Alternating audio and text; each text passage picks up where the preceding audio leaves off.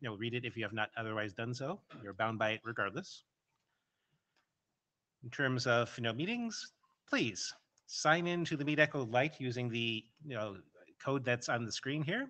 This is partially how we register things in place of the prior blue sheets, and more importantly, it's used to help us figure out how big of a room we get. In terms of remote participants, if we had a chance for you to do audio, hopefully things go smoothly afterwards. Please consider using a headset if you can. A couple of the common resources.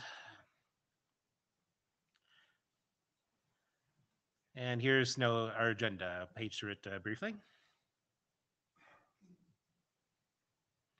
We'll be doing the chair's summary on the Friday session to try to actually keep today packed as well as we can.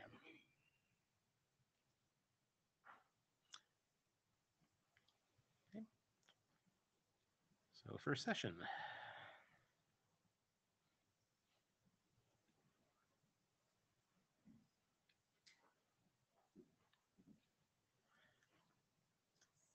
Okay, Srihari, I believe you're ready to go. All right. Can you hear me, Jeff? You're loud and clear. All right. Good. Good morning, folks. This presentation is about how do we bring in generic metric extensions for BGP. And I've presented this in the last IETF as well as the interim. And this is an incremental update. I'm going to give some background information as well. My name is Srihari Sangli. I'm from Juniper Networks, and I'm presenting this on behalf of my co-authors. Next slide. Yeah, so this is the agenda. I'm going to give a quick recap of the problem statement, and then propose the generic metric, how we can introduce this in BGP, and some deployment considerations and next steps. All right, so we are talking about what operators can do by offering an intent-based end-to-end path. This is a domain with multiple AS domains interconnected as in a common administrative domain. For these intent can be expressed via many different metrics, not just the default IGP, but the delay, bandwidth, and maybe administratively assigned new metric types. We have IGP metric registry defined, so it would be nice to have alignment to help the operations in the network.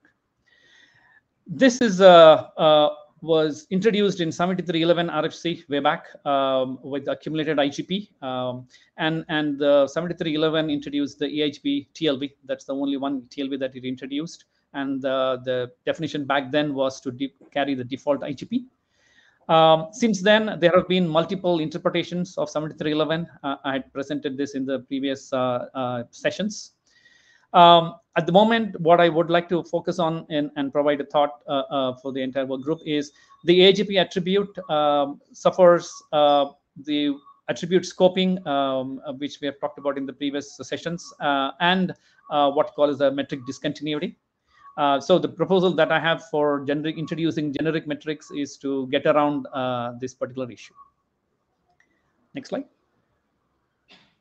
All right, so the generic metric extensions can be encoded in this way. It's a simple TLV with any new metric type and the value. It would be good to have a flags introduced within it. And there may be some additional information that can be carried in these flags, like is this metric path discontinuous? If so, indicate the bit. Or has this router normalized if the local domains IGP or local domains metric is not what the intent metric is? So if so, has this normalized the local domains metric type? And the rest of the bits is for reserve. Next slide. Yeah. What we are going to talk about in this session is how generic metric can be extended in next hop dependent capability attribute. This generic metric TLV will be seen as a new capability in the NHC attribute, and the encoding is like this. It will get a new code, and the data will be the previous slide's TLV of individual metrics. Please note, in the NHC attribute, one could carry multiple metric types included in the generic metric capability data. And NHC is defined or described in that draft IETF IDR entropy label. Next slide. All right. Why next hop dependent capability attribute? In the past, we had presented if we have to carry this in AIGP, what it would take, or if we have to bring in a new attribute, what are the issues, as well as NHC. But the proposal from all the co-authors that I would like to present here is why have we chosen NHC, and here are the reasons. First of all, the NHC is defined in this draft, and it's a good thing to note that it provides the next hop based attribute scoping. And as it is defined, NHC is an optional transitive attribute. This helps in deployment with minimal upgrades as needed, and it has some operational benefits, right?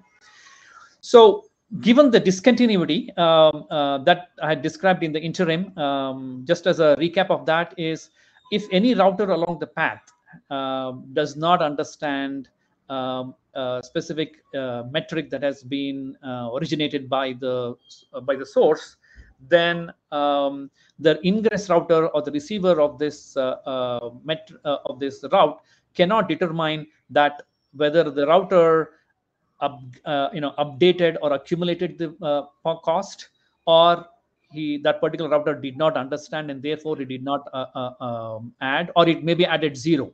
One will not be able to indicate, and that is what we refer as a discontinuity. And we look at it as different forms of discontinuity in here. So if you go with the NHC attribute, it helps in bringing in the scope, and therefore we can determine the discontinuity, right? And this discontinuity is in the end-to-end generic metric that has been defined, right? So the first order discontinuity is the intermediate router does not even support the next dependent capability, in which case, according to the draft, you have to drop the NHC attribute, including all the contents, in which case the generic metric will not be propagated, but the receiving router will determine the next hop validation. This is according to the base IDR entropy label draft, and therefore the receiving router will find out that there has been a router that does not understand. The second case is, let's say the router supports the next hop dependent capability, but is not yet supporting the generic metric capability, in which case it will drop the generic metric capability, because this is just the base NHC draft, in which case one will find out that this path is not even supporting the new intent. So it's going to be clear on the ingress. The third is, let's say the router supports the NHC and also generic metric capability, but then some of the new metric types that may have been introduced in the future is not supported. But the NHC supports, the base NHC supports an ability for the intermediate router to refresh or reconstruct the capabilities, and that's where we are using that flexibility to propagate the discontinuity information. Next slide. Okay, and if you have to leverage NHC, and these are the ways, given that intent is expressed via one or more metric types, and this is a metric value that is referenced for during the next hop reachability evaluation, or when we do the cumulative cost computation. So in that sense, if there is a next hop change, naturally there will be metric change as well. So therefore, I think it makes sense to use this NHC option. Just as a recap for the NHC procedures, in these 4 simple steps, that's the recap of the entire procedure. So the originator of the route encodes the capabilities, and it advertises. It also adds in the advertised next hop in the NHC. Along the path, the non-originator, which does not modify the next hop, it will just propagate all the NHC capabilities. And if the intermediate router does not, or it modifies the next hop, in which case it updates the new next hop that it's going to advertise and reconstructs the attribute with refreshing all the capabilities. So at the end, when the ingress router or the receiver, when it accepts the route, it will validate the next hop in the NHC field, and if it is equal to the advertised next hop, then it accepts it. and then it processes all the capabilities. Next slide. Okay, so mapping the generic metric capability, and these are the next two slides, just talk about all the procedures. At the originator, like the NHC, we add the next stop, and we also add the generic metric capability, including all the metrics that the intent is going to be expressed as. Here, the bit D on the metric flags is 0, and also the N is 0. Along the path, let's say there's a non-originator, the intermediate router, that does not modify the next stop. It will just propagate NHC as is. No changes here, even for the generic metric capability. Next slide.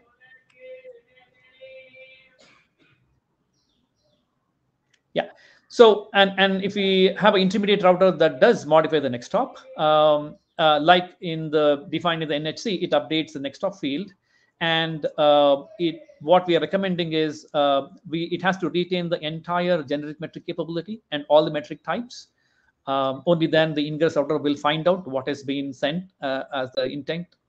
And for each unrecognized metric type, let's say some of the metric types are recognized, some of them are unrecognized. So for each of the unrecognized metric type, the D bit has to be set to 1 for that particular metric type. And this is what we call as the what we represented in the previous slides as a discontinuous path of the third order. The only way to deal with it is at some point of time, the ingress has to figure out as to how to deal with this, because there is a router that does not understand this new metric type. So, which I can cover in the next set of slides. For each recognized metric type, it will have to go look at if my local domain matches with the TLB metric type, then as per the 7311, very similar logic can be used, which is you add the local cost to the next stop and add it to the TLB's metric and then use it. If it does not match, the local domain metric type does not match with the TLB's metric type, then you have to normalize the local cost to match with the TLB's metric type, and then you accumulate it. And because you have normalized, you set the bit N to 1 in the TLB's, in that particular TLB's metric flags. Next slide. Sure, you're near the end of your time slot. Okay, I'm going to just wrap it up. So the receiver is going to be very clear. So we talked about this. Next stop field, if it is not equal, then entire generic metric is ignored.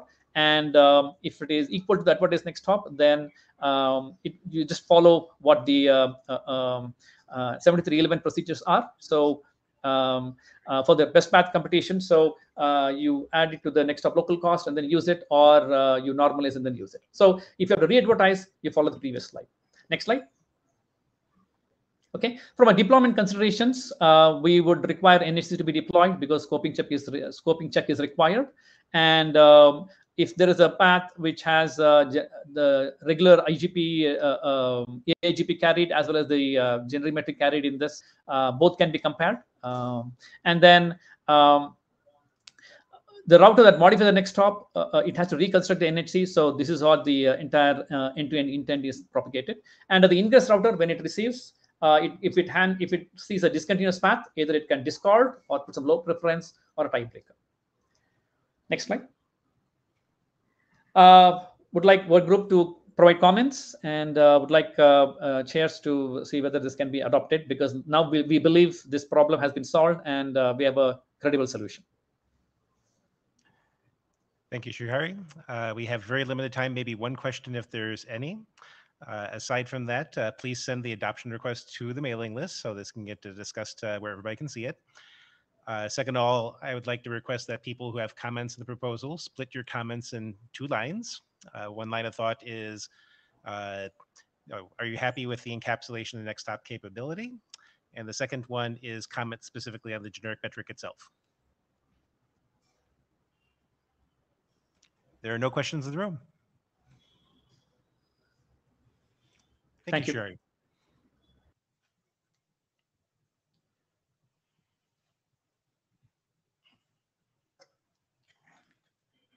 Our next presentation will be on the MPBGP extensions for IPv4v6 mapping advertisements.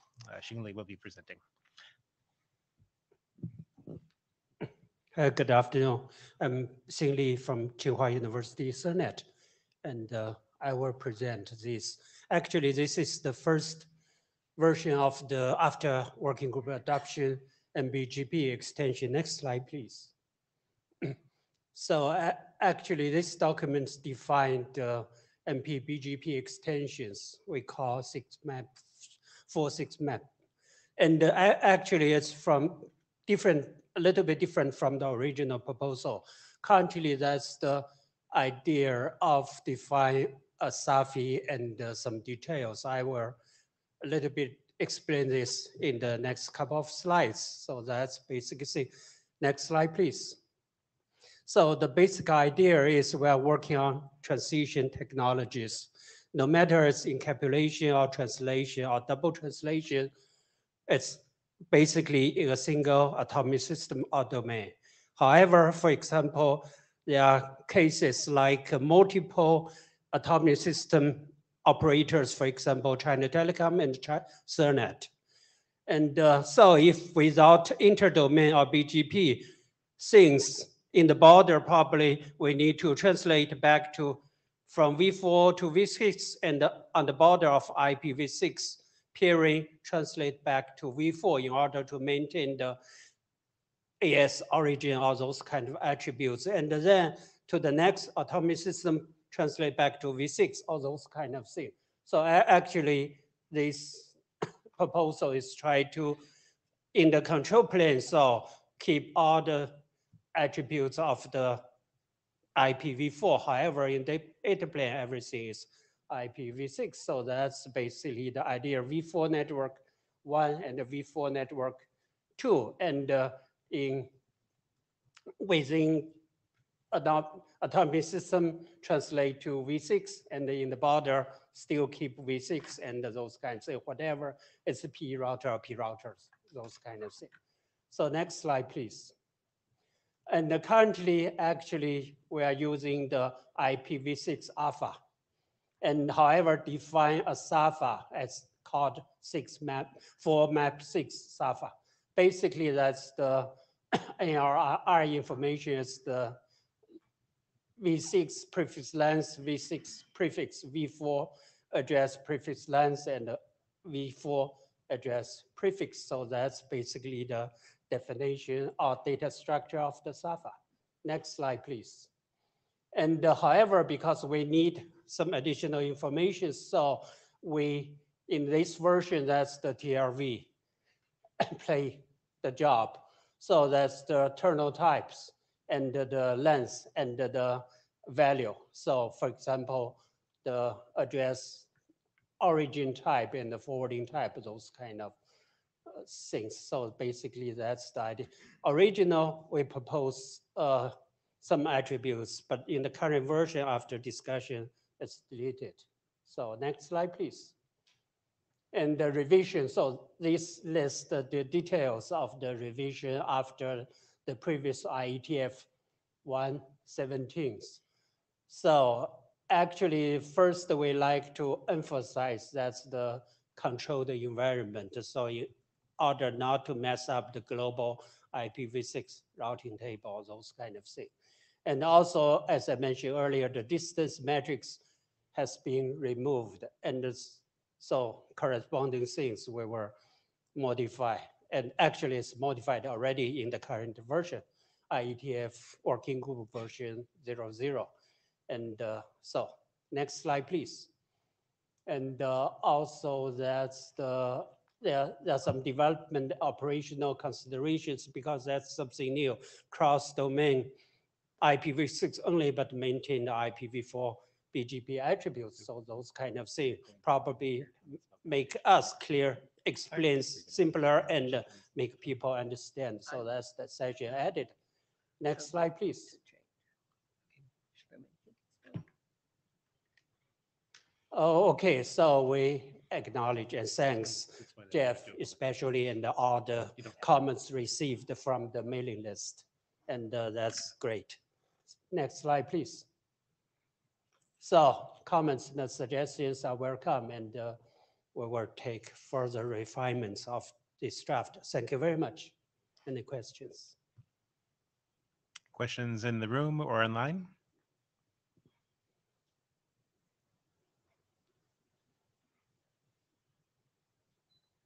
There appear to be no questions. Thank you for the presentation. Oh, actually, Thank you. Sue, did you have something?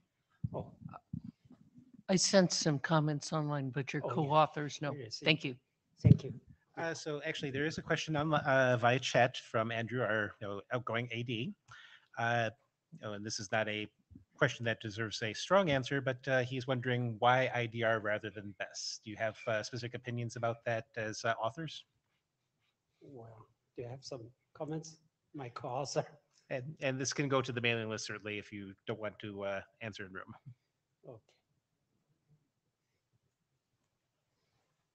Yeah, Dr. Xie from China Telecom, the co-author. Chongfeng of China Telecom. I think we can discuss this in the mini list offline. Okay. Yeah, it's been adopted as an IDR draft. It just was a question online. Okay. Thank you.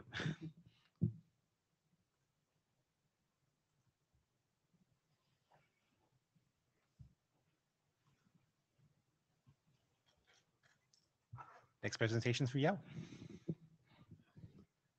Hello, everyone. Yalo from ZT. I'm presenting this draft on behalf of my co-authors.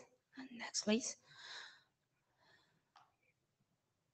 And here's a quick recap.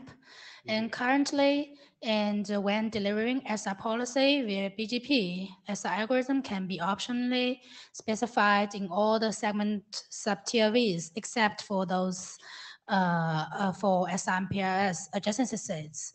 And we have an LSR working group draft claims that the algorithm can also be included as part of an adjacency set, SRMPRS adjacency set in IGP. So this document defines new segment set tier types to provide optional algorithm for SRMPRS adjacency sets when delivering SR policy via BGP. And although we get some reviews and comments and supports, but it didn't pass the working group adoption call last year because there has not been enough interest on the list. Next, please. And here's the main updates and discussions. And I would like to thank Curtin and Nat, Zhenqiang, and Jen for their helpful comments and suggestions since last adoption call. And the main updates are Jen has joined as a co-author, and the references to other documents have been updated and corrected. And the main discussions is first proposed by Zhenqiang. It's mainly about are the remote node address interface required for segment type air, which is defined for IPv4 a numbered link. And thanks for Katen's help and discussion with us offline. And the answer is not necessary because an IPv4 unnumbered link has to be a point-to-point link, so the local information is enough. And this draft should keep aligned with segment types in SR policy architecture and the SR sector and the existing working group draft. So we keep only the local information as they defined. Next, please. And here are the new segment sub-TLVs. Basically, there are existing sub-TLVs plus the optional algorithm. So next, please. And next. So I'm going to skip it. So we request for more interest, review, and comments, and we're preparing for the second working group adoption. And sorry, Sue, I didn't notice your comment until just now. So That's okay. I'll repeat them for the audience here, and they're more about the context. SR segments, which this is going beyond, is an experimental draft because our ID found that it was there was no implementation. So my questions were about planned implementations. Do you have any implementations planned? Do you have any use cases you'd like to share information about? okay, we didn't implement these segment types in our draft, but the original ones we have some undergoing implementations. So which is the segment G. Actually, if you have ongoing implementations on the existing ones, do send me a note Okay. because that will help that earlier draft on segment types.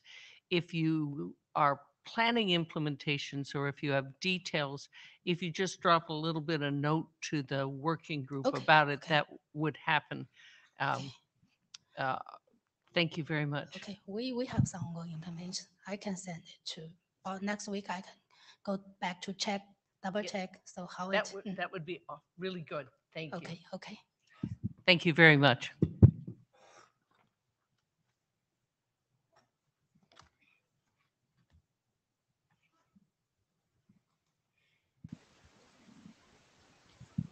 Okay, next presentation, segment routing BGP APE over L2 bundles. Mengxiao. Thank you. Hello, everyone. This is Mengxiao Chen from New H3C Technologies. On behalf of my co-authors, I will give this presentation about segment routing BGP EPE over Layer 2 bundle. Next slide, please. This draft was first presented at 118 meeting. We are glad to have Curtin join us as a co-author. We have made the following changes. We think there is no need to define new BGP peering segment type for Layer 2 bundle member because the definition of peer adjacency seed is not restricted to Layer 3 interface.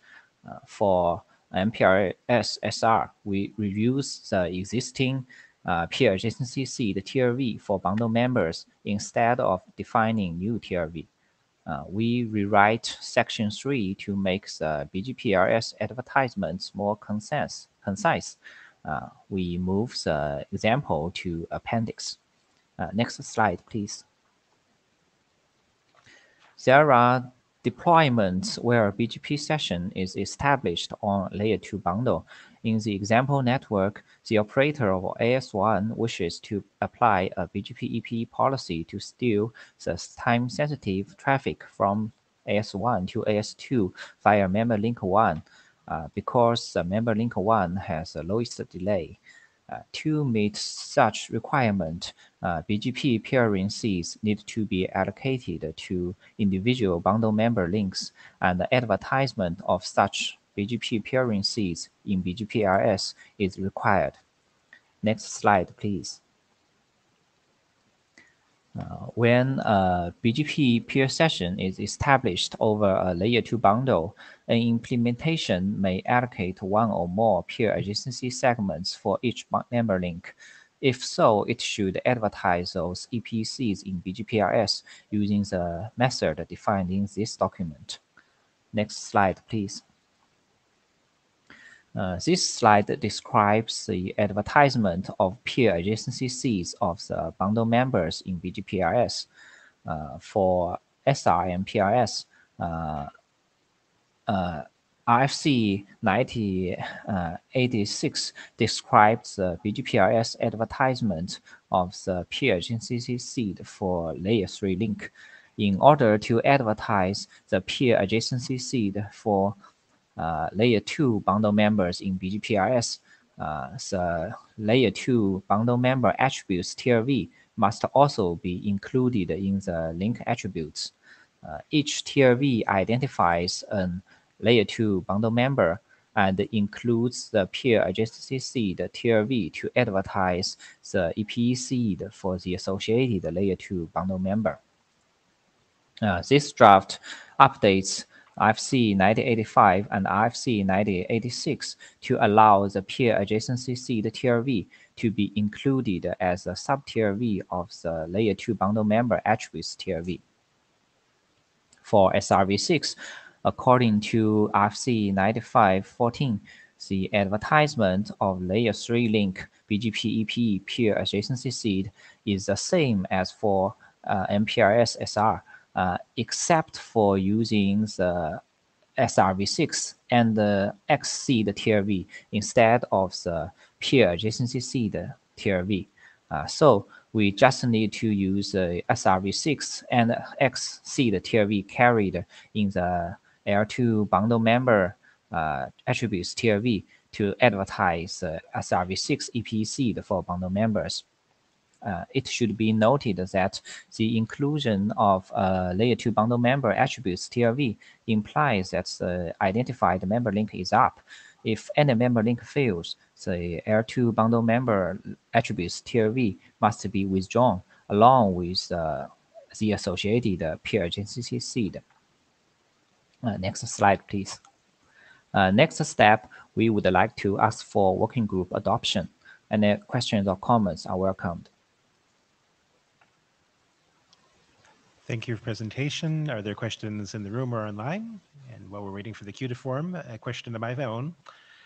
It is sometimes the case that layer 2 bundle members are inconsistently addressable in various implementations. Do you have any concerns about this being a general purpose feature based on those types of issues that we've seen in the past?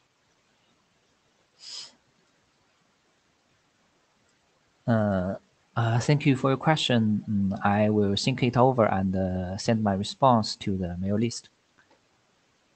Okay, thank you. We have a question from Ketan.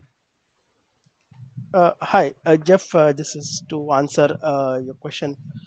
The addressability is not, I mean, it's using IDs.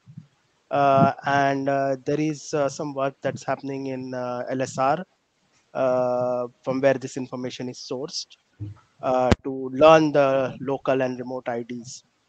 But yeah, it's probably more a question on the underlying IGPs than BGPLS here. Yeah, in my case, this is more a question of forwarding behaviors, just simply because bundle behaviors are intentionally left up to implementations by AAA. Yes, true.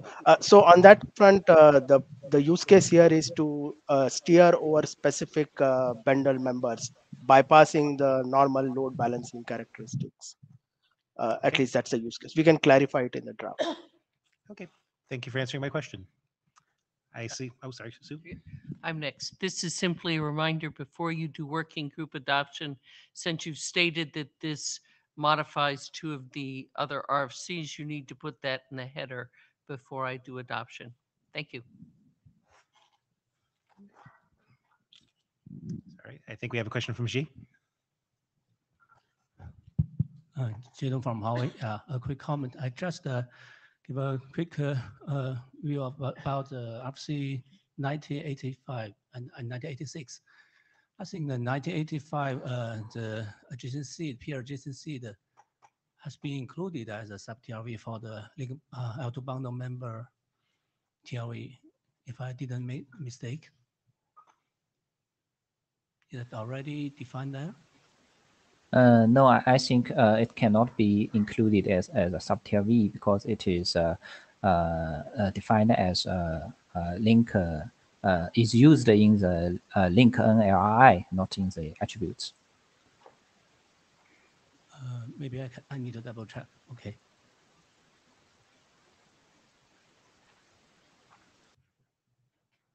Okay, there are no further questions in queue. So Mengxiao, next presentation.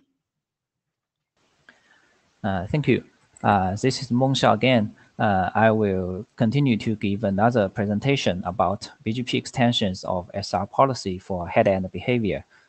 This is the first time this draft is presented in the working group. Next slide, please. RFC 8986 defines 4 types of SRv6 policy head-end behaviors. The H in caps behavior means that when the head-end node steals a packet into the SRv6 policy, it will push an IPv6 header with its own SRH, carrying the segment list of SRv6 policy. The second H in caps reduce behavior is an optimization of the H in caps behavior. It reduces the length of the SRH by excluding the first seed in the SRH of the outer IPv6 header. The first seed is only placed in the destination area address field. The H in caps layer 2 and the H in caps layer 2 reduce are the corresponding behaviors for layer 2 frames. In addition, There is also a draft which defines the H-insert headend behaviors. Using the BGP protocol is a very popular way to distribute SR policies from a controller to a headend. The SRv6 binding seed subtier V can be attached to advertise the binding seed and its behavior, which determines the headend behavior for packets stealed by that binding seed. However, headend can steal a packet flow into an SR policy in many other ways, such as per destination steering, per flow steering, policy-based steering, and so on. The network operator has to use additional tools to signal the headend behavior. This document defines extensions for BGP SR policy to specify the headend behavior. Next slide, please. Two new subtier Vs are defined. They are used for layer 3 traffics and layer 2 traffics respectively. They are both optional subtier V and must not appear more than once in the SR policy encoding. Next slide, please. This slide shows the format of headend behavior subtier V. It encodes the default headend behavior for layer 3 traffic. In the case of binding seed steering, the behavior defined by the binding seed overrides the default headend behavior. 4 values of headend behavior field are currently defined. They are specified by RFC 89 and 8986 and the insertion draft. Next slide, please. This slide shows the format of layer 2 headend behavior subtier V. It encodes the default headend behavior for layer 2 traffic. 2 values are currently defined, which are specified by RFC 8986. Next slide, please. Next step, we are going to add corresponding extensions for BGPRS. Any questions or comments are welcomed. Thank you. Jeff, would you go back to slide 4? I note that the head and insert behaviors are still in the Phil Spring SRv6. What's the status of that draft? Is it gone into adoption call or is it still being discussed?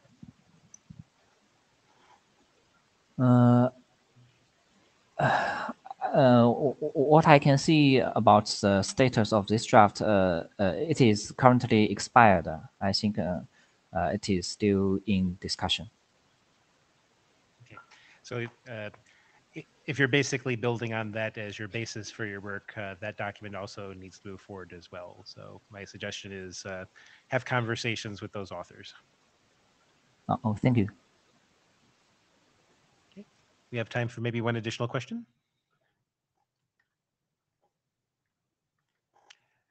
Okay, thank you for the presentations.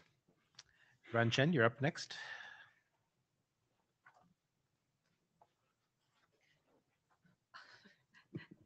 Afternoon, everyone. I'm Lan from ZTE. Today, I would like to talk about BGPRS as a policy for NRP on behalf of all the co-authors. Next, please. Segment routing policy defined in RFC 9256 is an ordered list of segments that represent a source-routed policy. And the draft IETF net slices introduced the concept network resource partition, which is a subset of the resources and associated policies in the underlying network. As a policy, NRP defines the addition to BGP as a policy to specify the NRP which the as a policy country path is associated with.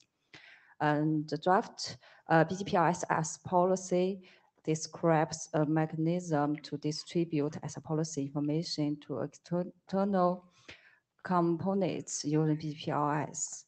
This document defines a new TLV which enables the headed to report the configuration and the states of the NRP. with the ISR policy candidate path is associated with. Next, please.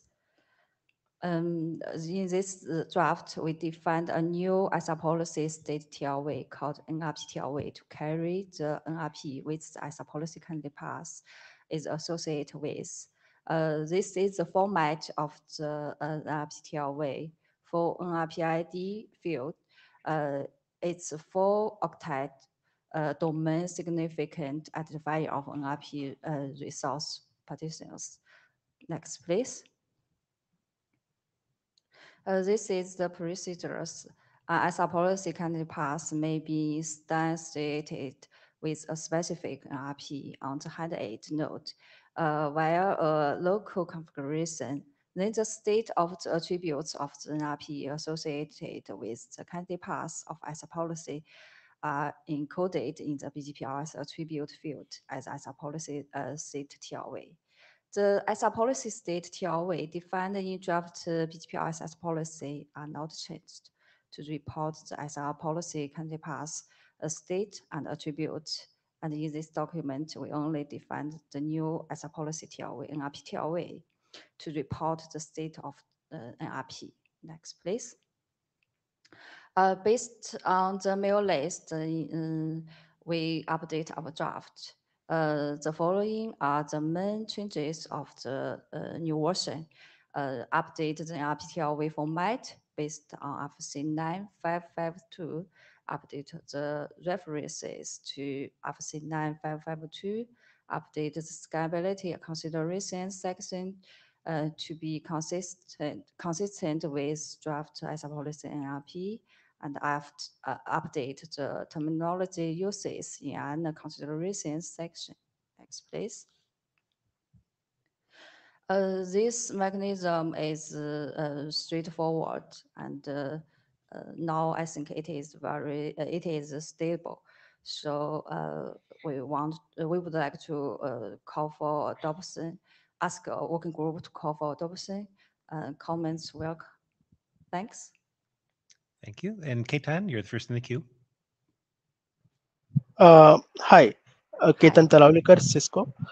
A question whether the supporting Spring document that indicates how NRP is used or what is the applicability of NRP for an SR policy.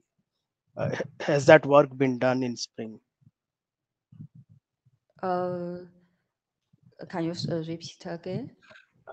So what this draft does is it is reporting the NRP associated with an SR policy candidate path via BGPLS. However, my question is whether the base applicability or use of NRP with SR policies, has that work been done in Spring Working Group? Sorry, I'm not sure. I can drop an email on the mailing list. I wonder, sorry. Ketan, Robin from Huawei. Ketan, I'm not sure about this one. You talk about this applicability, but this is protocol extensions. I'm not sure what's your point. You mean this should to refer to the applicability in Spring Working Group? So SR policy is a construct defined by Spring Working Group, right? What does it mean for NRP of an SR policy? How is it used in forwarding? Those aspects need to be clarified in Spring, right? And then we can have protocol extensions for them in all other protocol working groups. So if I could eject Robin. So the general point that is being made by Ketan and was part of the prior comments, many of these extensions that we're discussing for BHBLS, including this one, are basically the glue encodings to allow a feature defined in another working group to get its job done. And the sort of general request that we have for IDR for taking on these works for BHBLS is making sure that the base work that's starting from is active, being developed, and that there's enough clarity in the BHBLS document to say what functionality is being added in to glue stuff together, and if necessary, refer back to the document in the working group like Spring as an example that defines how things work. Okay, I see. But I means this related with the network slicing. Maybe this has much relation with the TIS. Right. So in Ketan, the work here, I think, has been discussed in a TEAS context. The TEAS chairs are aware of this NRP related stuff, and we are regularly asking them about whether the applicability is being appropriately met. So there's some still bumpy pieces for that, as the work is, I guess, in TEAS still under refinement, which means that some of the BGPLS work is early to be too early to be implemented, but we'll work these things through. If you do have a feedback, Robin, or from the TEAS group, just have Pavan or someone contact us and say, yep, this is ready to go. We're not trying to make a large hill to climb, just check in with the TEAS chairs. Geez did that with Yeah. his draft and it worked Yeah. well. Okay. Yeah, this draft is consistent with his draft. I mean, I see she has contact with TIS. Okay, I will check. Thank you. Thank you very much. And she's next for another presentation on NRP.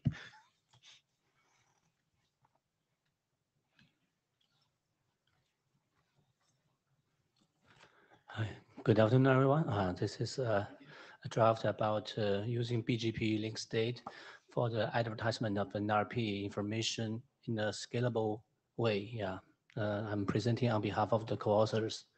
Okay, next slide, please. Okay, here's some background. I think just Ryan just mentioned some of this. The NRP is a collection of network resources allocated on a set of links in the underlying network. And the NRP concept is introduced in this RFC, new RFC 9543 for the network slice framework. And NRP can be used as an underlay network construct to support enhanced VPN services or the network slice services.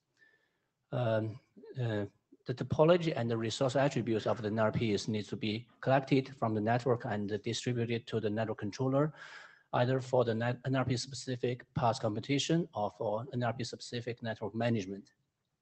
And as the number of NRPs increase, there may be concerns about the scalability in advertising NRP information using the control protocols. And this has been discussed in the TIS working group. We have a draft called NRP scalability, and it mentions some of the concerns and also the suggestions about in the protocol designs. So this document specifies some BGP ARS-based mechanisms and with some necessary extensions for the advertisement of NRP-specific information in a scalable way. Okay, next slide. So here we list the two possible mechanisms for the NRP information advertisement. Firstly, we know that NRP can be usually created based on the partitioning of the link resources in the network. So there are, we consider there are two possible ways for the advertisement of the NRP specific link information using BGP-RS. The first approach is we can advertise NRP information as one type of link attributes associated with the existing BGP-RS link NRI. And this can be easier to with minor extensions for the TLVs for the link attributes. However, we see two issues when the number of NRP increases. The first is when the amount of NRP information associated with the link will increase accordingly to the number of the NRPs, and this will cause the one BGP update message very large and may not be able to be accommodated in one single message. The second issue is when the information of just one NRP need to be updated on the link. With this approach, the link NRI and all the associated link attributes, including the attributes for the NRPs, for all the associated NRPs, has to be updated together, which will result in unnecessary route advertisement. And so we consider maybe there's a better way, is listed here as the second approach, which is to introduce a new NRI type in BGP-RS for the advertisement of NRP-specific link information. And the attributes of each NRP can be advertised and updated separately. So the scalability concerns in the first approach can be alleviated. Okay, next slide. So here are the proposed extensions to BGPRS. Basically, we need to introduce a new BGPRS NRI type for the advertisement of NRP-specific link information. The format is shown here, and the type is to be defined. Basically, NRI is just based on the existing link NRI, and we add a new NRP descriptor TLV. And in the NRP descriptor TLV, it contains one or more NRP descriptor sub-TLVs. Currently, we just defined one sub-TLV called NRP ID, which carries a 32-bit network-wide identifier of the NRP. So this is the extension to the NRI part. Okay, next slide. And correspondingly, we also introduced extension to the attributes. Some NRP attribute TLVs are used to carry the NRP-specific link attributes in the BGPRS attribute. Here we reuse one existing link attribute, which is the maximum link bandwidth TLV. And we also propose to add two new TLVs for the NRP information. The maximum link bandwidth TLV is used to advertise amount of link bandwidth allocated to a NRP. And NRP hierarchy TLV is used to indicate the level to which the NRP belongs in case there's a hierarchical NRP deployed in the network. Another TLV is called the parent NRP TLV ID, which is to carry the identifier of the parent NRP from which a hierarchical NRP is derived. And also here, we just listed the basic NRP-specific TLVs, and other link attributes may also be used for NRP-specific information advertisement. Okay, next slide. So actually, this is the 0.0 version of this document, and we would like to collect the comments and feedbacks on this approach, and whether you think the approach 2 is better or whether you have a better suggestion. And then we can refine the document accordingly. Okay. Gee, in your link, it said that it didn't fit in a BGP update. I take it that's the old, not the maximum size. Not the extended one, but for some network, they may not support the extended message. Hey, I got a quick question. There is a flex algo that allows you to slice a network if you want.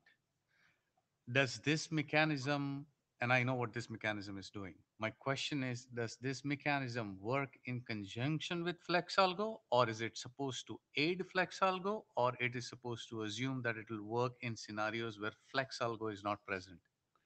Yeah, it's a good question. I think actually flex algo can work together with this approach in my understanding, because we can allow a few flex algos deployed in network, but we have more NRPs. A few NRPs may be associated with the same flex algo, that is for the topology information and for path computation, but still we need to advertise NRP specific attributes, at least to the controller. So that is You have time? So one follow-up question. Can you summarize it very quickly for us as to how would this work with flex algo? Is it supposed to aid flex algo by giving more data from the network, or is it there? It's not to aid flex algo. Flex algo is a part of the network slicing picture, right? It's for the control plane and for the path computation. This is that's for the distributed path computation, and that can be part of the constraints for the controller. But for the controller, it may need additional information which may be NRP specific. So this kind of information will be advertised using this approach. So they are complementary. Thank you. Ketan, you're next. Hi, Ji. Thanks for the presentation. Ji, is this information, the NRP information, sourced in BGPLS from IGPs? Yeah, it's a good question. I think it may be sourced from IGP or from local configuration. Okay. I think it's not dependent on IGP.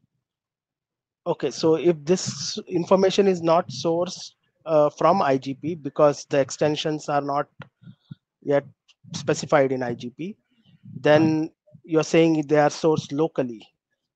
Yes. Again, this is probably something that we need to be careful about, where all sorts of local configuration from a router would get sourced into BGPLS. And my concern is where do we draw the line of what information gets sourced into BGPLS? Yeah, I understand your concern. Actually, we also have some other local configured information source to BGPRS, right? So maybe we need to be careful about that. But if this is something related to past computation, in my understanding, this is BGPRS will be the right tool. Hey, G, just one follow-up question. This was actually my question behind the question. It'll be nice to know what information are you sourcing and why, and be super clear about that, so that it helps avoid any circular dependencies between things like Flex Algo as well as BGP. Yeah, we can make that clear about the relationship with IGP. Yeah, okay, thank you. So, Ketan, sorry, we have to cut Yeah, the sorry. queue. Okay. I just had a quick this thing. I mean, if it's local information, tomorrow we could have the QoS policies that are used to realize NRP also get pushed out via BGPLS. So that was my concern. And I'm adding to what Keyur was saying. Is it working? Oh, Yay, we have a clicker. Okay, thank you. Shu Ping from Huawei. And this is about dissemination of BGP flow spec rules for APN. Actually, you will find some of the proposals here also can be applied for some other technologies. Yeah, so first, a very brief introduction about APN. And actually, technical speaking, that is with APN in the data packets, there will be an APN header, and that contains some information. And with those information, the network could be aware of some fine-grained service requirements. And the APN header could carry the APN ID and the optional APN parameters. And if the data plane is IPv6, and the IPv6 extension headers could be used to carry this APN header. So we also newly posted this draft in 6man, and it will contain more details about this data plane. And here you could consider this as an APN framework, and there is an APN domain. And within this domain, and there are multiple policy enforcement points or nodes. On those nodes, and the policies could be enforced and based on certain rules. And so here the controller could be used to set up the BGP connection and with those policy enforcement points or nodes. And so here first, we need to define a new component. We need a new component type for APN. And this is the encoding format. And there will be a mask and APN ID. So just to take this as an example, and we have the APN ID being carried in the data packets and also in the flow spec, we have this mask and as well as this APN ID. So the mask and in the flow spec will be used to indicate the base in the APN ID carried in the packets. And this part will be matched against the APN ID carried in the flow spec. So here in this example, you will see it is a successful match. So, and then the certain policies will be enforced, for example, the traffic steering. And then it's about ordering. Actually, this is a more general, it's not only for APN, but we would like to hear more feedbacks or use cases. So first, so normally at a node, there will be multiple coexisting flow specs rules. So to a certain traffic flows, and there will be some existing flow spec rules as well as, take APN as an example. There will be also some the flow spec rules for APN. And also APN ID is a structured ID, and different parts could be determined by different rules. So here our goal is to specify a grouping mechanism for this flow spec rules, and to better categorize those coexisting rules and make them to be applied to the flow in a desired order. And there are also some requirements. So the ordering function shouldn't depend on the arrival order of the flow specs via BGP. So here we need to define a grouping identifier opaque extend community. And this is the encoding format. It includes the grouping ID as well as this subgroup ID. And this is the uses principle, a lot of text, just listen to me. And we got this multiple coexisting flow spec rules, and we need to first categorize them into groups. And then further into each group, we need to further categorize the rules into subgroup. And then within each subgroup, we need to evaluate it. And based on the traffic action extended community is carried or not, and the T is set or not. So this part is the same as previously defined.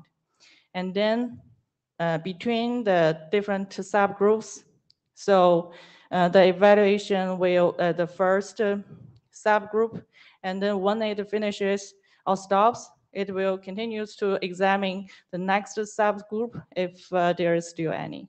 And then it will, between the groups, so here is if there is a one condition match within one group, so the next following groups will not be examined.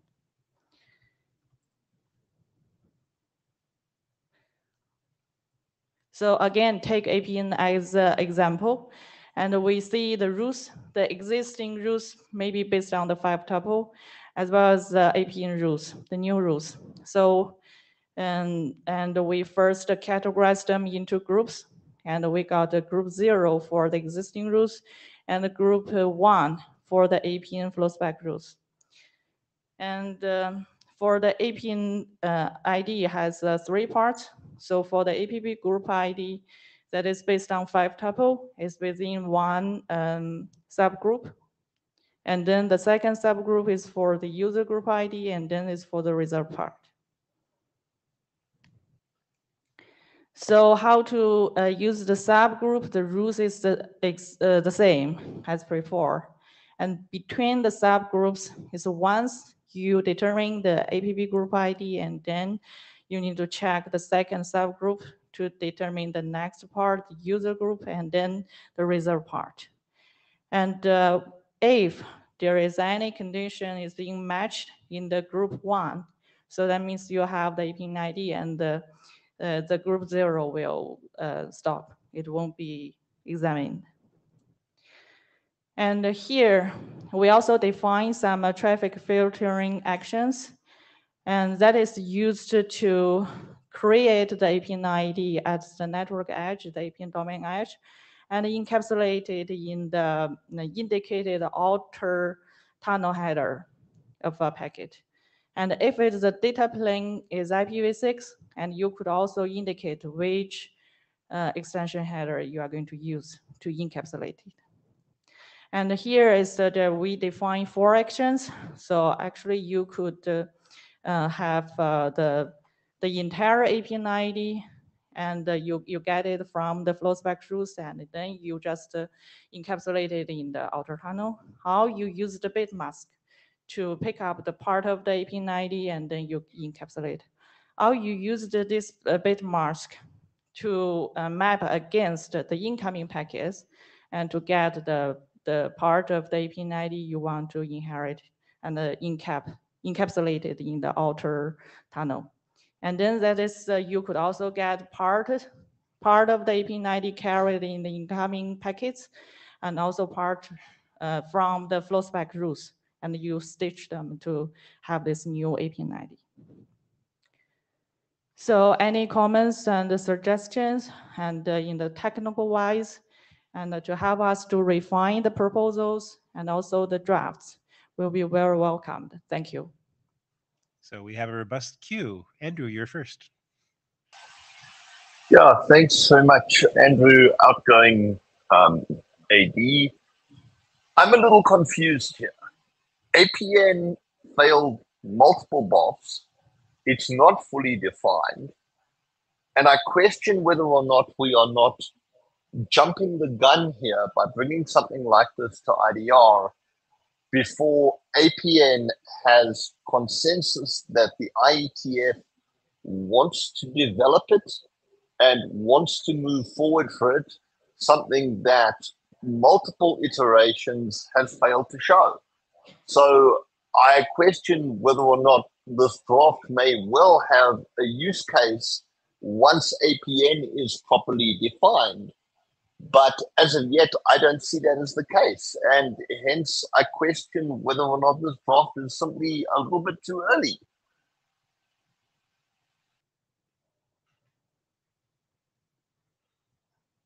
Okay, so technically speaking, and for this draft, and we think it's in the technology-wise, it's solid. And for the more use cases or deployments, and we also have corresponding drafts. So you could refer to and also a side meeting. So people will have more views on this. Robin, are you adding clarification to this question? Robin from Huawei, I add some of these comments. The first one, in fact, before the APN BOF, that's the APN use cases had well discussed in the APN side meeting and in the RTG working group and achieve this the consensus to propose to set up this the APN working group. So I mean, so we have the use cases. Second one, I think though this the working group is not moved on, but we would like to take this because we think that we will go on to communicate with the AD and working group chairs to if that's the distributed work in the different working group instead of we have in the specific working group.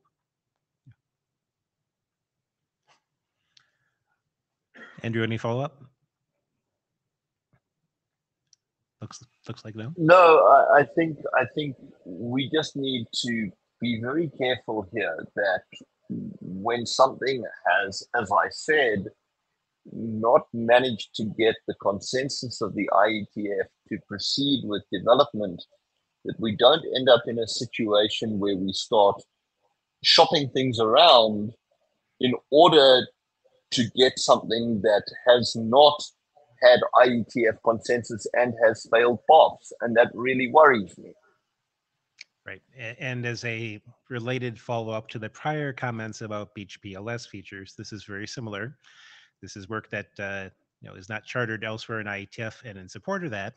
So we did have time during this IDR session to present, this is a draft.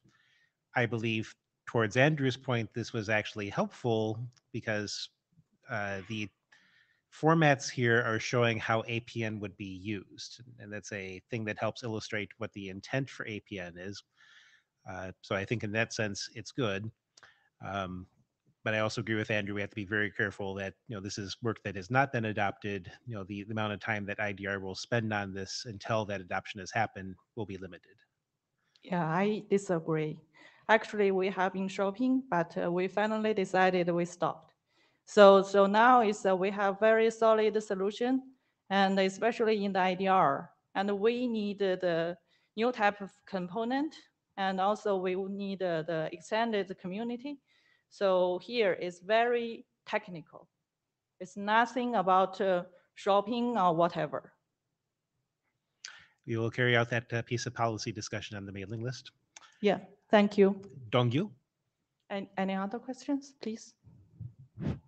Okay, thank you for your presentation. This is Dong Yuan from ZT Corporation, and I've got two questions. And the first one is, what will be the appropriate granularity for flow specification rules disseminated? And the second question is there any maybe different use cases for the rows disseminated for the APN midpoints or APN head end? So that's the question. Yes, so the first fine granularity. The level of it, depends on how you determine it at the edge of the APN domain, and there will be some mapping and some policies corresponding to it.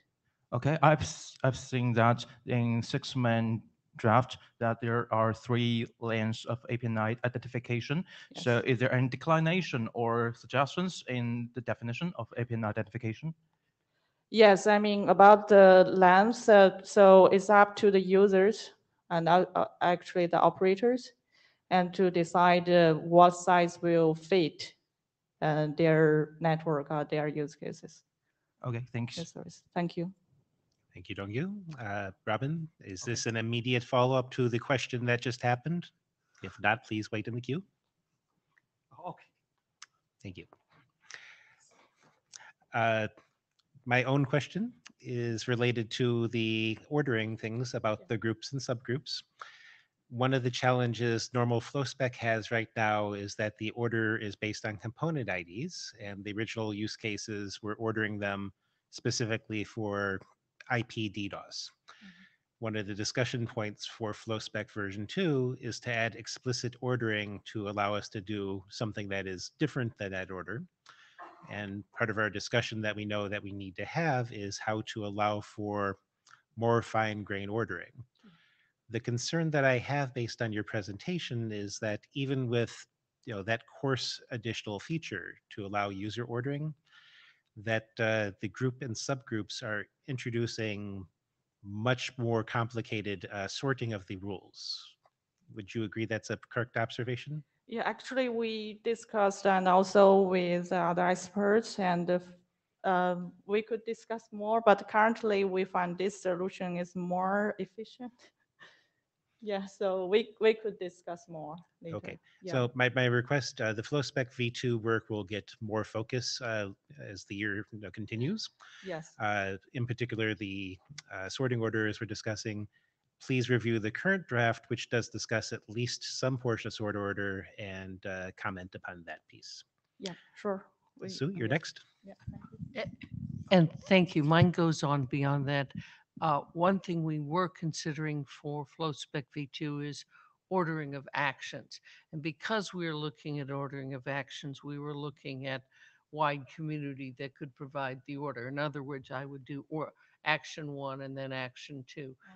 We'd like to have, as we go on in the next 4 months, we will be working on going back and looking at that. We need your insight on this problem and to discuss the pros and cons. We still do need to wait for general ITF, but we can work on these implementation pieces because we are looking at that. Good. Yeah, sure. Thank you. Thank you. There's still questions? Sorry. Shusong? Yeah, Shusong from Huawei. Actually, I'm glad to see the APN progress in the existing working group, especially the technical discussion like granularity. Also, in just as Shuping has mentioned, we have a side meeting in the evening of Thursday. If you are interested in the use case deployment and other technical update, welcome to join the discussion then. Thank you. Okay, thank you. And finally, Robin, did you wish to re-add yourself to the queue? Sorry, I get it's an issue to join this. Thank you. My quick question is similar as the Xuesong, because regarding this the experts for Yudong or this one, I think this regarding this the how to use this APN. In fact, we also already had the deployment cases. Maybe you can join the APN side meeting to have more discussion. So learn this the how to use this one. Okay. Okay, thank you. Thank you for the vigorous discussion. That's exactly what we're going to have happen during IDR itself. So our next presentation is on FCBGP.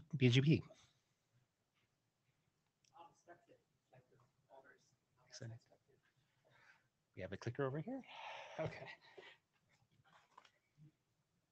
All right. Did this get reordered? Hi, folks. This is Jota from Tsinghua University. I'm happy to share some recent progress about the FCBGP.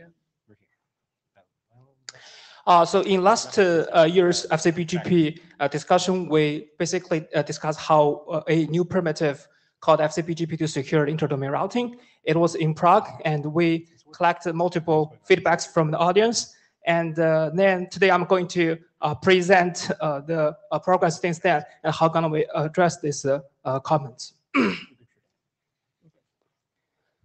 So first of all, to keep everybody on the same page, I will have a very quick recap about the FC-BGP. Okay. So FC-BGP is a new secure protocol that is trying to secure both the control plane and data plane. Sorry, the material seems to be old, so I skipped that 2 pages. That's fine. So on the control plane, we have 2 design goals. The first is in the case of full deployment, we hope that FC-BGP can guarantee that any BGP path authenticated by our protocol is the real path announced by the on-path ASs. In other words, it is infeasible for the adversary to claim that a forged BGP path is authenticated. In the case of partial deployment, FC-BGP is compatible with the native BGP and incrementally deployable. That means FC-BGP provides strictly positive security benefits for BGP paths where the on-path ASs are not fully deployed. And also, FC-BGP has another component to the data plane authentication, which is not part of, which is not a full.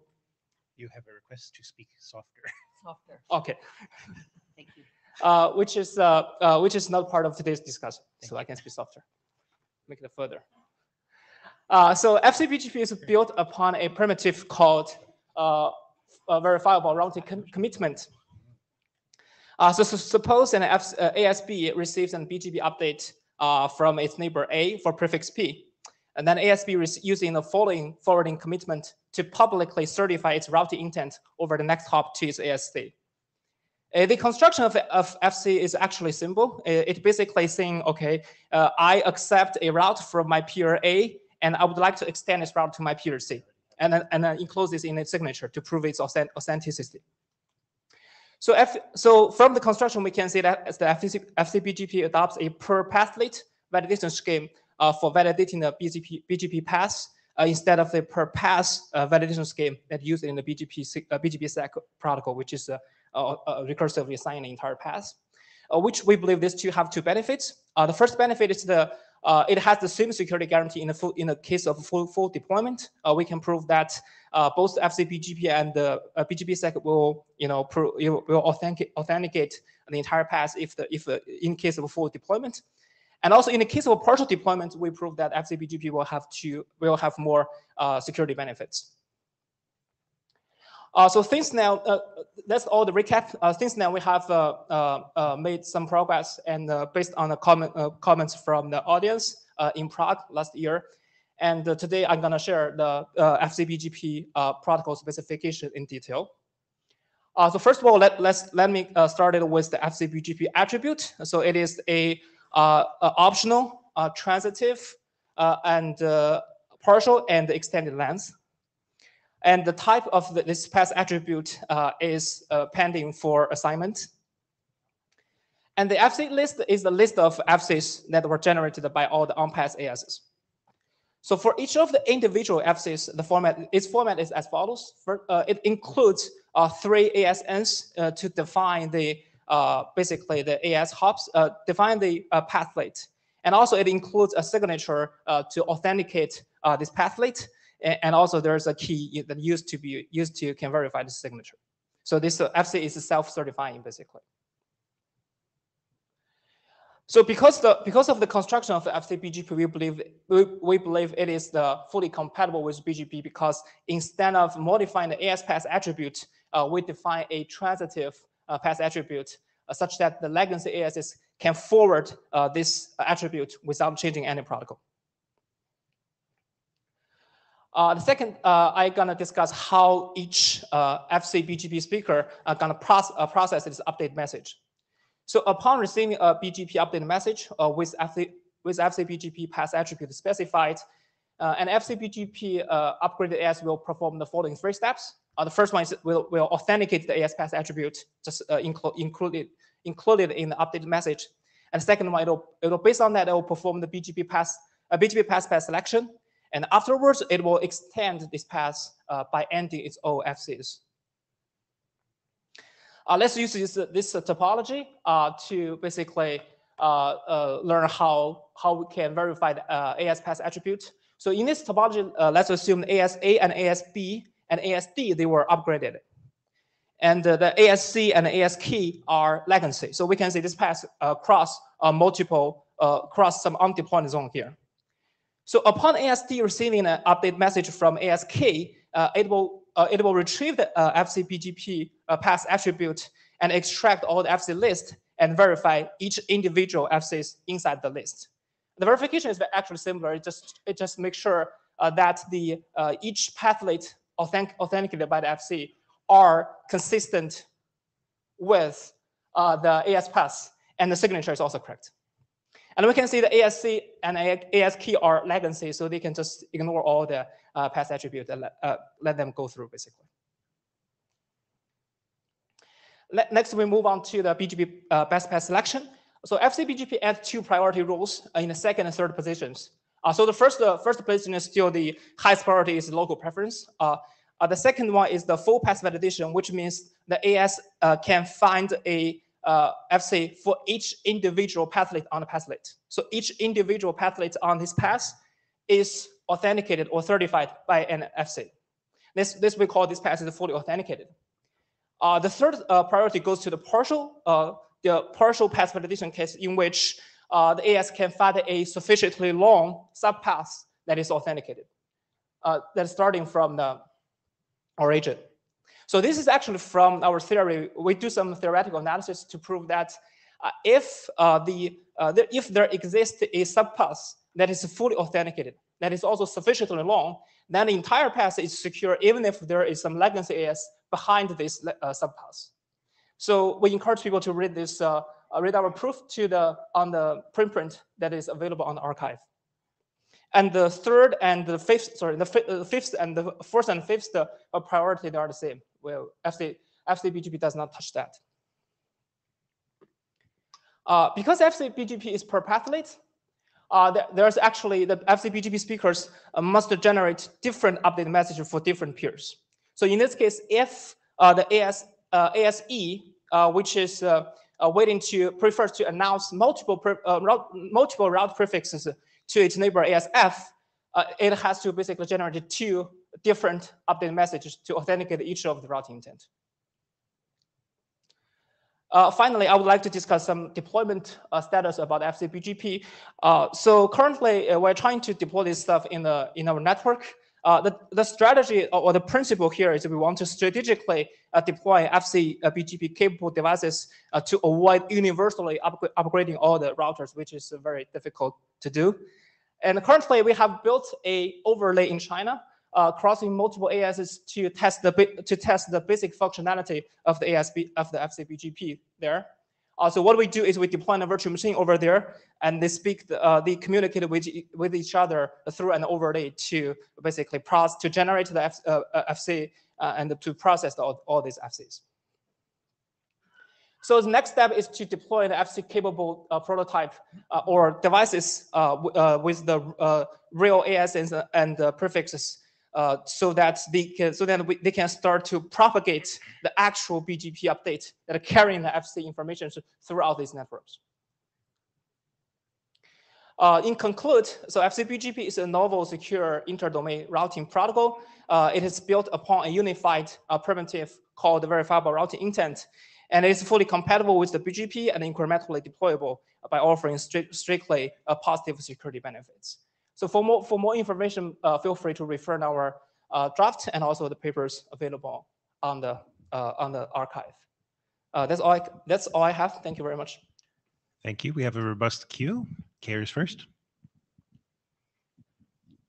Hey, so Kair Patel, I looked at the draft. The draft is pretty light. You probably want to beef it up with the rule sets. I do get what you are saying, but it also says that for certain things like inserting an attribute FCBGP, if you don't have an AS prior to you, you insert AS0. You want to beef up rule sets like that to say how can a rogue AS in middle not insert something like that and prove that It doesn't have anything in the front and hijack everything. That's number one. So you got to beef the rule sets very nicely. Number two, you're carrying an SKI public key inside that. It'll be good to also explain in the draft what happens when the keys are refreshed. The entire section is missing. And I bet you are probably riding on the fact that BGPsec does it. So, hey, go refer to BGPsec. But at least having that reference in the draft is important to say, please go read BGPsec for this kind of things. Yeah. Yeah. There are a number of things like that, and I'll send it out to you. But I think you want to beef that up. Thank you very much. It's very good comments there. Thank you. My comment is just short after Kair's comment. When you say it's equivalently secure or it's as secure as BGPsec, your draft needs to go a ways to prove that point. And I think after you do all of Kair's fixes, you might want to look on that one. Thank you. Got you. Thank you. Tobias. Hey, Tobias Hübich, Max Planck Institute for Informatics. I was wondering what the impact of this would be in terms of, FIP and RIP size, memory consumption on routers, convergence time, because I can imagine that doing that actually beefs that up. And I was also wondering whether the adjustments to the BGP path selection algorithm might introduce some issues with, legacy. Okay, thank you very much. So the first question is like I fully agree that this one gonna add some additional processing overhead. That's why the deployment strategy we hope to discuss here is we want to deploy that over the capable devices. Basically, it's a strategically selection. Not every router has to upgrade. So we currently trying to find some like major ASs. They have the sort of like they already have this kind of software router stuff like that. They have very strong processing capability to process this stuff. To the second question, the legacy part, because the route selection of this legacy AS should stay the same. So because they have nothing, they do not understand the FC BGP attributes, they can follow their original path selection priorities, like the local preferences and the sort of ASPs. They can basically ignore what is happening inside this FCBGP attribute. So I'm next in queue, and my first question builds on Tobias's point. I have the slide displayed in question. Anytime you change BGP route selection, you have a lot of dangers, as he's pointing out. Yeah. And you are inserting something very near the top, and it will be in a partial deployment within a single AS, which is where you'll run into these problems. If you do not have the path selection rules consistently implemented through the whole AS, you can end up with routing loops. So we're happy to work through the scenario with you. We're sort of trying to work on a small paper that describes the general problem, because these things come up every time people touch BGP.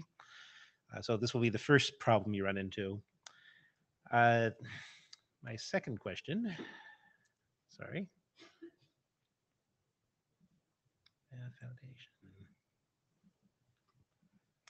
I will actually requeue myself for the second question. Nangang.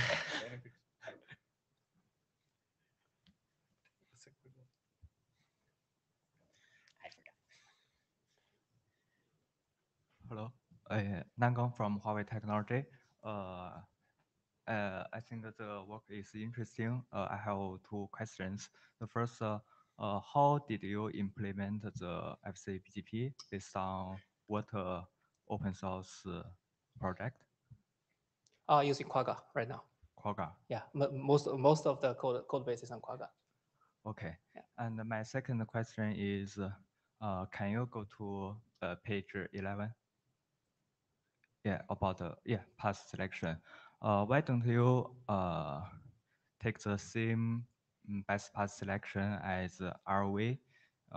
When we can also get the validity state of routes by connecting ROV or ASPA verification.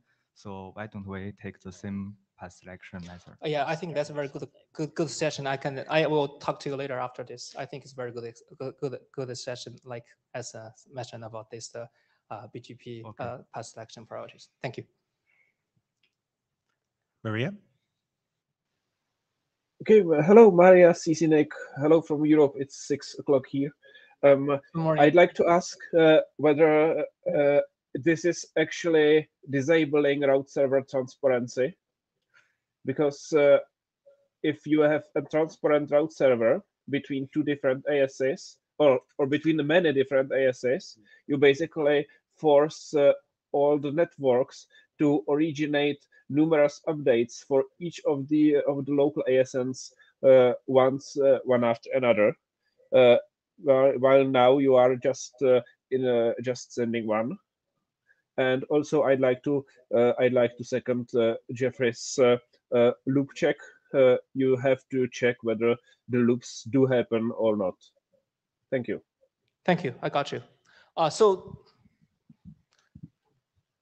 yeah. So your second question is forgot. I'm at the back of the queue. Cares next. I know you're going to present at side Yeah, routes. yeah, So that's right. I think quite a lot of these questions that folks are asking here will be solved once you look at BGP-SEC and sort of get the needed data into this draft. Uh-huh. I have a stupid question that I wanted to ask you. What happens? So you have created an overlay today in China. Yeah, that's basically for testing. To test it and Yes. figure it out Yes. using VMs. Uh-huh. And you said that that would be the strategy to go forward, moving forward. If you deploy that, my question is, should you do something like that, which is very interesting, how will you know the routers in the forwarding path that a given path is hijacked? So let me first clarify the overlay. So the overlay basically stuff is only to test our software currently works. It's like so the future strategies we still want to, of course we don't want to use overlay, we want to the actual things to propagate through the stuff.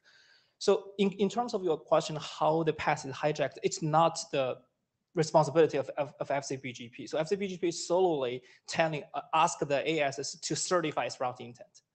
So if someone, like the detector or monitor feels like, okay, this route does not comply with the intent, then there's a problem.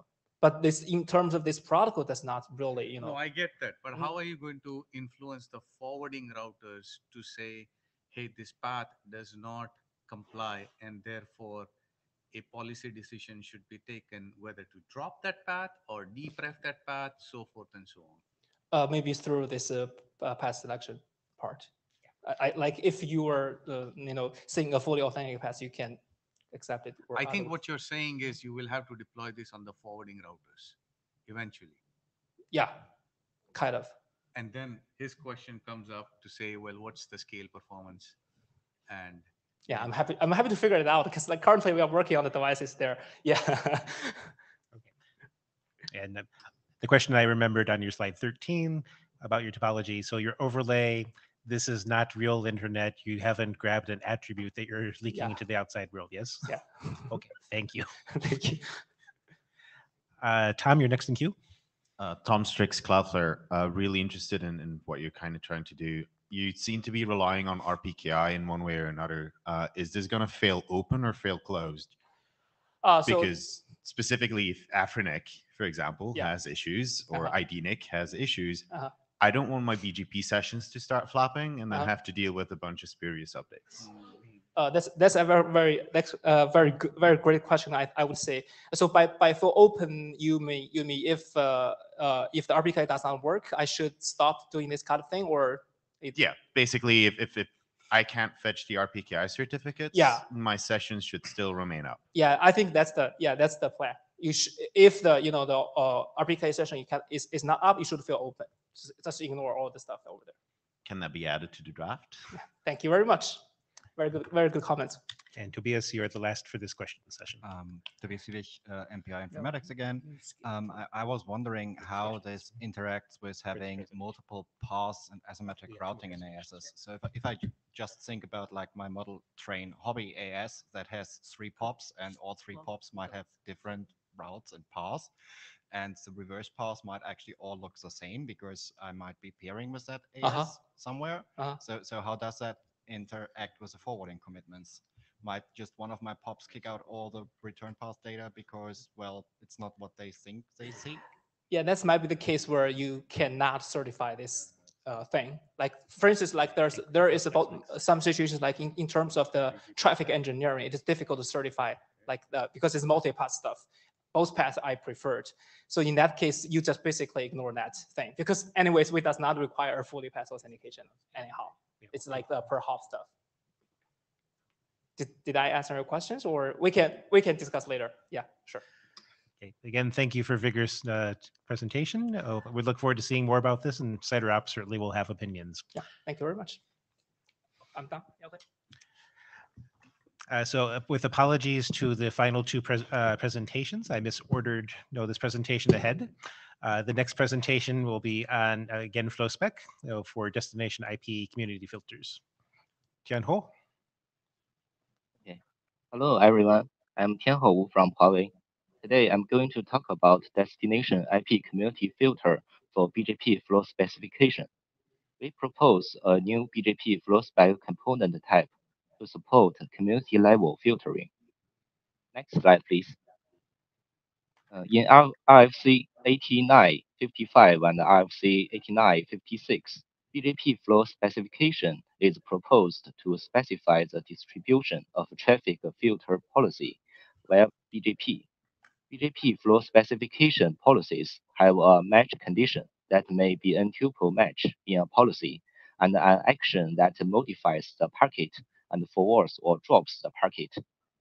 Traditional BGP flow specification component types include the source prefix or destination prefix, source port or destination port, IP protocol, and so on. Next slide. In practice, we need many BGP flow spec rules to control the traffic. Here is an example. IP prefix 11 belongs to AS1, prefix 31 and 32 belong to AS3, prefix 41 and 42 belong to AS4.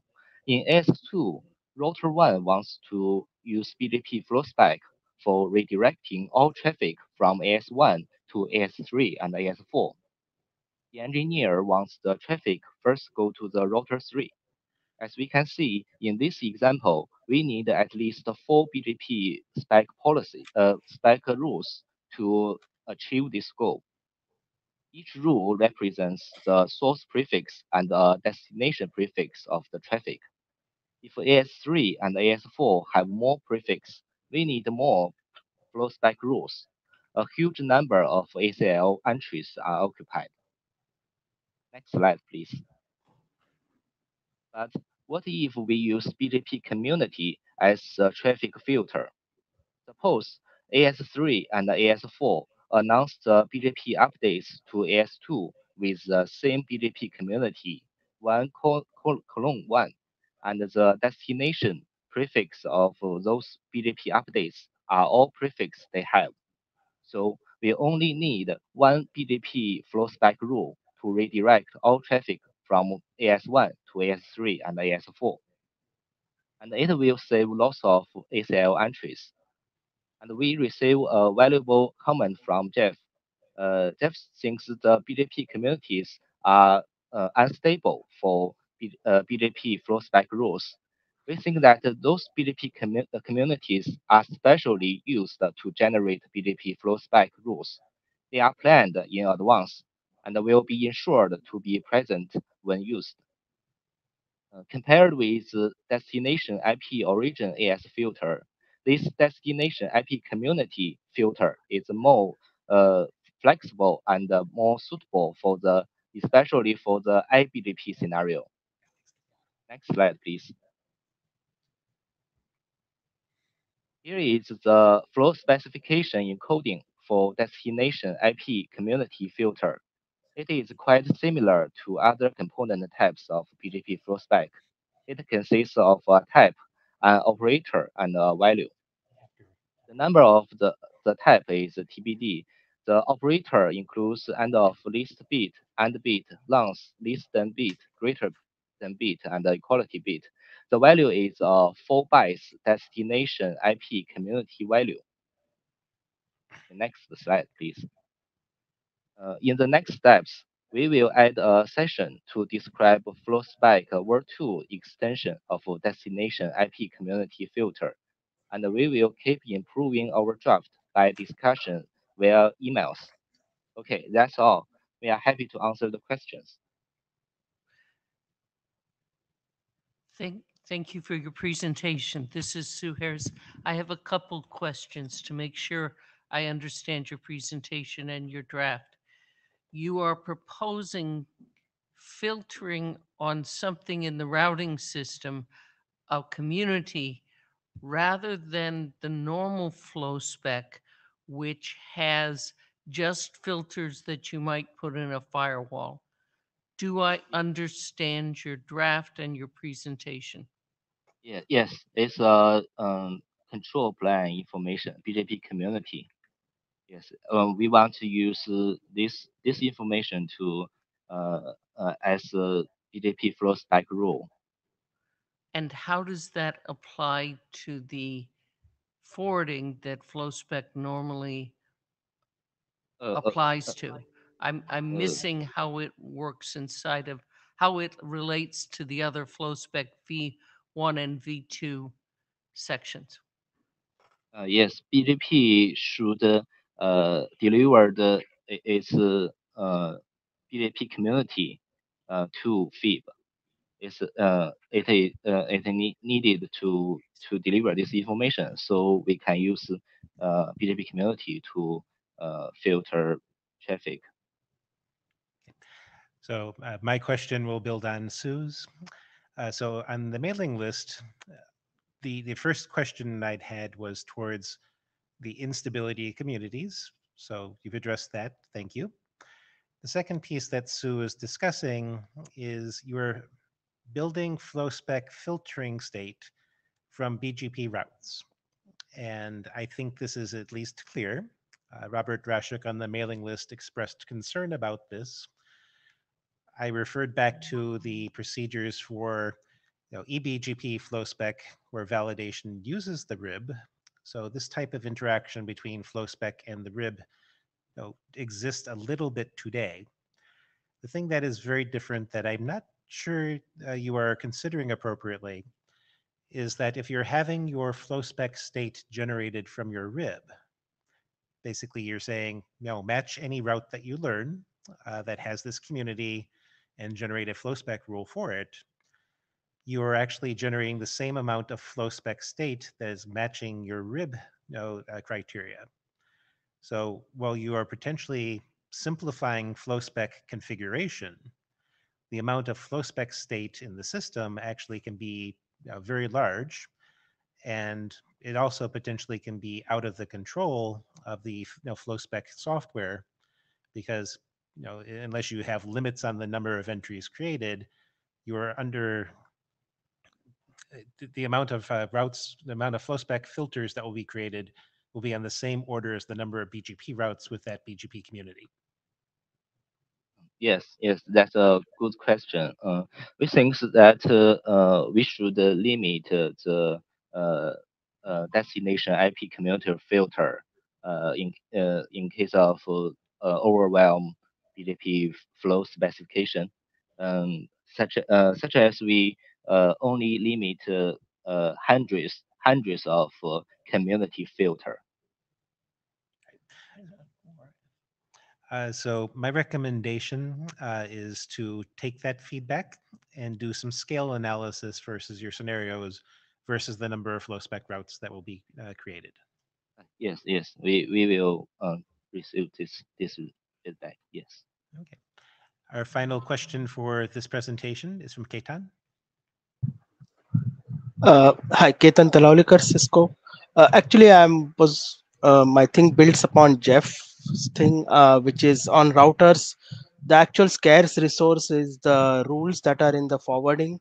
Probably not so much the flow spec routes in BGP itself.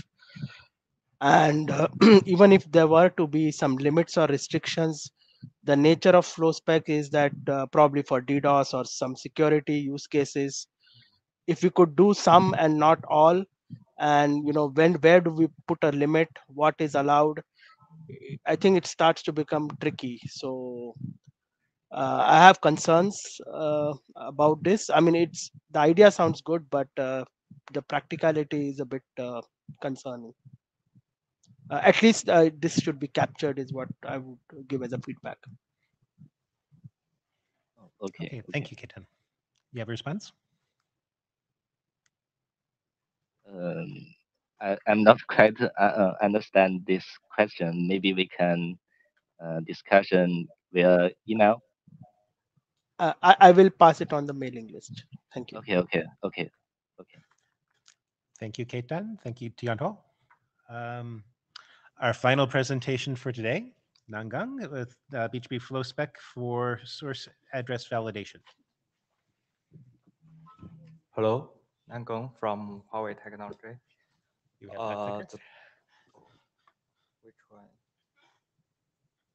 Okay, great. The topic of my presentation is BGP flow spec for source address validation. We propose to extend the flow spec to support matching interfaces. Some rules can be used to check the source addresses of packets. If the packets with a specific source address arrive the router from valid interfaces, the packets will be considered as valid.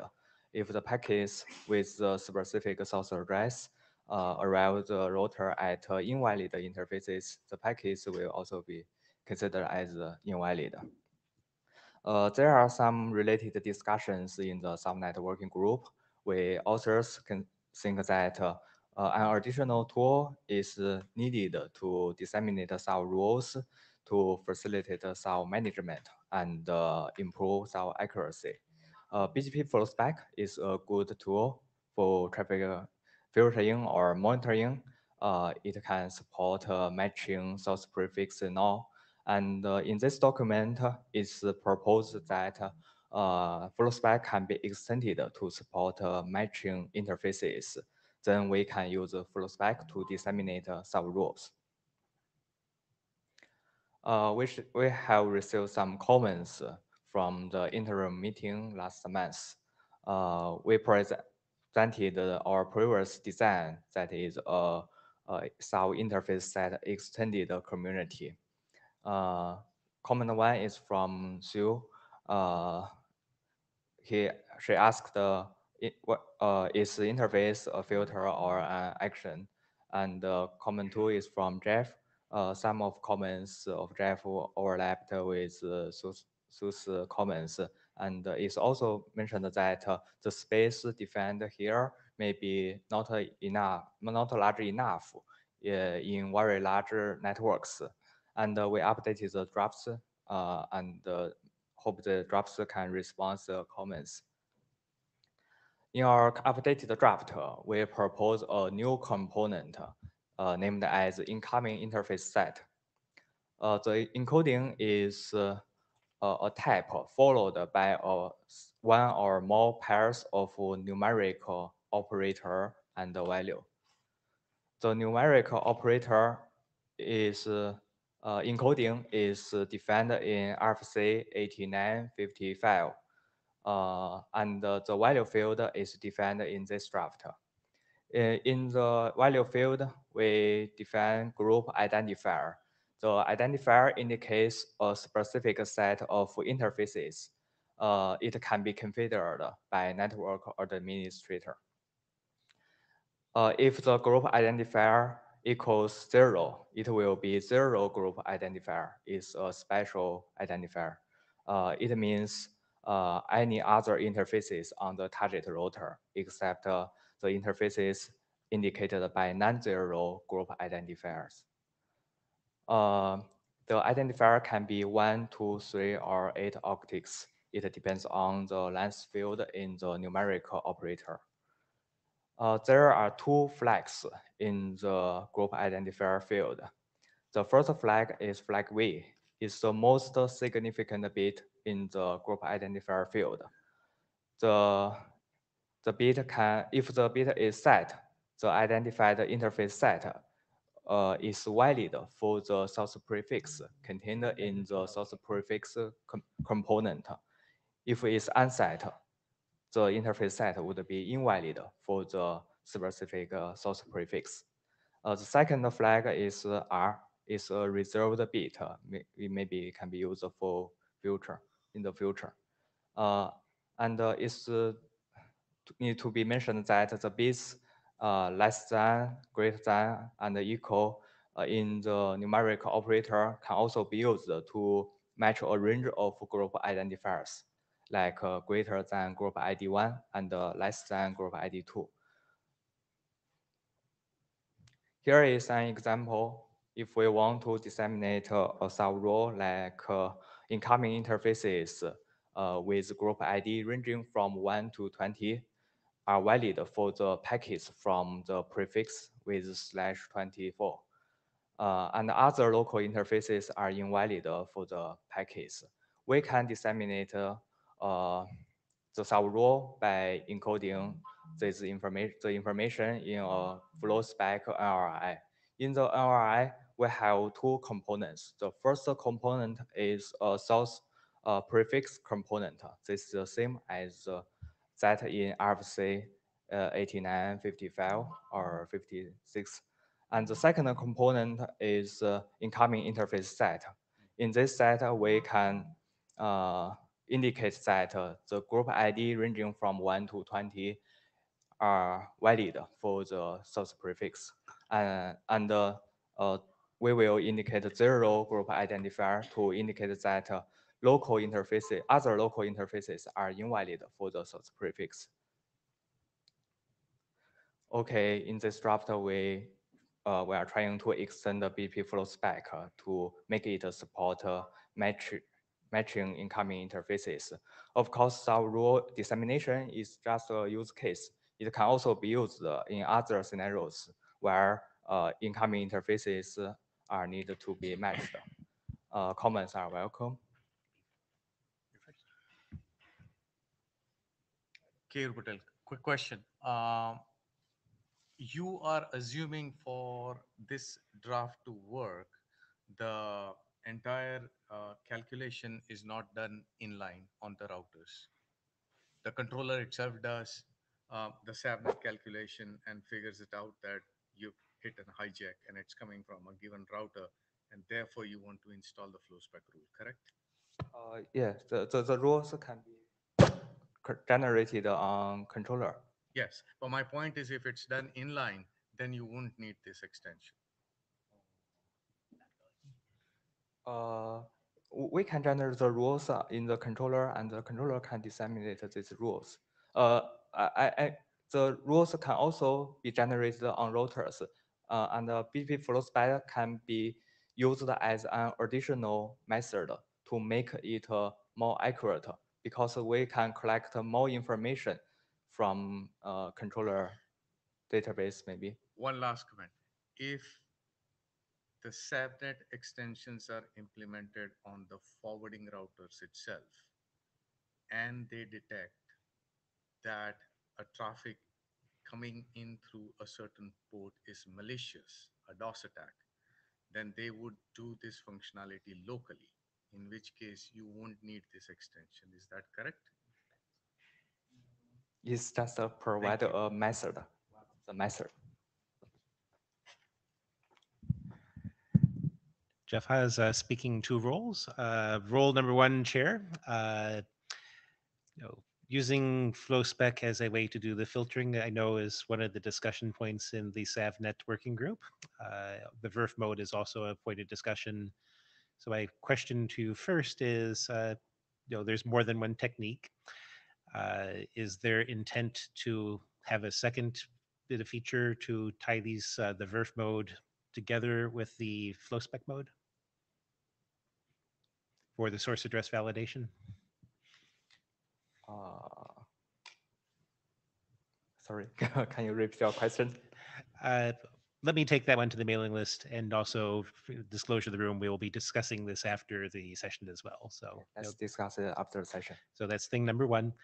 Second thing, as one of the authors for the interface set, internet draft, one of the reasons we did not put the interface set into the NLRI itself is that interface IDs are very tightly scoped to a single AS.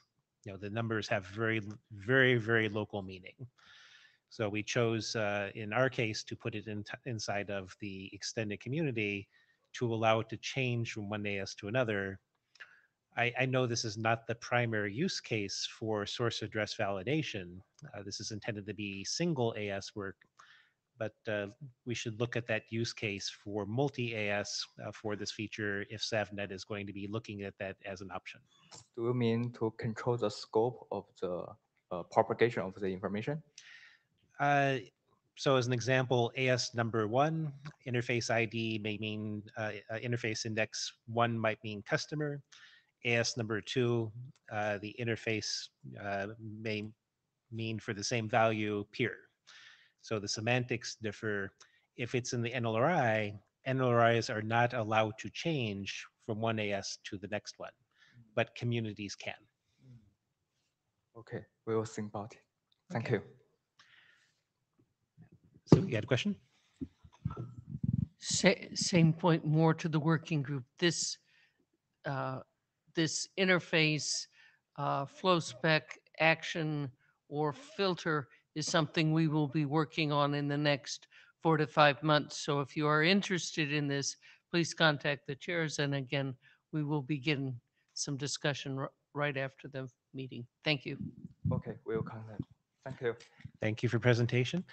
This was the last session. We have one point of order before we're completely finished. Actually a couple.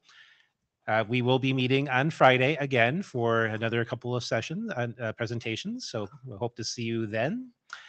Second point of order, we are at the transition of our previous AD, Andrew Alston. His work is now being taken over by John Scudder. John, if you could stand or wave and be recognized. And could we have a hand for Andrew for all the good work he's done for us? And thanks to the chairs. It was a pleasure working with you and the whole working group. Time is much appreciated. Thank you. Thank you, Andrew. So enjoy your vacation, such that it is. We will see everybody else on Friday, hopefully. Have a good day. So tomorrow, Wednesday. He said today. I have. So about his routine, so how quickly you could